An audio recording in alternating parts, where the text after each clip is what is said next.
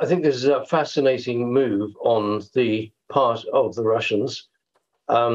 Strategically, they would appear to be taking a major move backwards.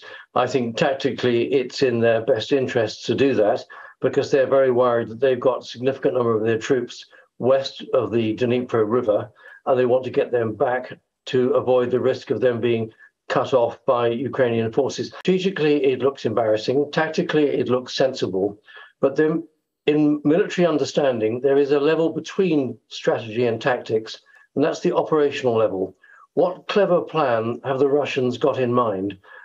They are masters, the Soviets were, the Russians are, of maskirovka, deception, camouflage.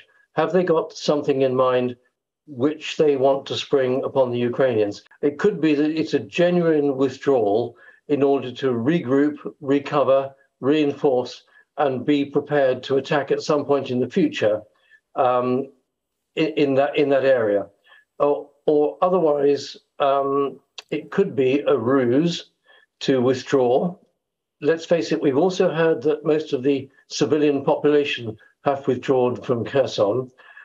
Maybe it's a ruse to encourage the Ukrainians to advance, such that the Russians could launch a counteroffensive with armored. Muy bien amigos, hasta aquí las noticias del día de hoy. Espero que haya sido de su agrado este video, espero que se suscriban a nuestro canal y espero que nos sigan en nuestra fanpage. Estaré dejando el link en la descripción del video. Eso sería todo y hasta la próxima.